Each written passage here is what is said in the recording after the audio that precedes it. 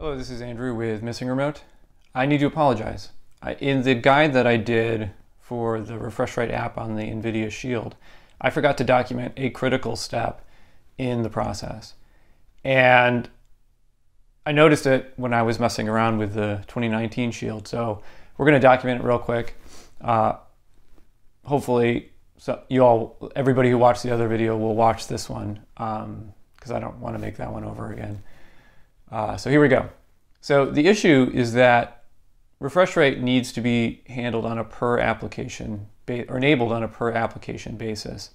So it's not enough to just see it in the bottom corner here or the bottom middle here where it tells you what the refresh rate is.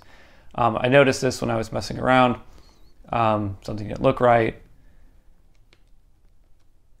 And as you can see here, even though it showed the 23.976, the resolution is still set to 60 Hertz. And that's not what we want. So you'll see judder and things like that.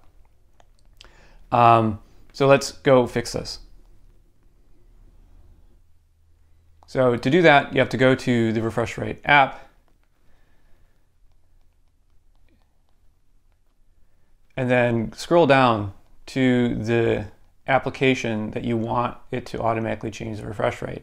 So for me, I turn on this feature for Netflix, Prime Video, and Vudu, and whatever other application I want. I'll obviously skip Kodi and Plex because they can do it for you. You don't need to use this application. So that you just have to go in there and say, turn it on for Vudu.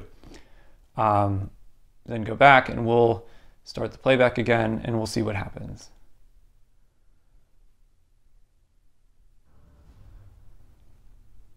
So you have to give it 5 seconds.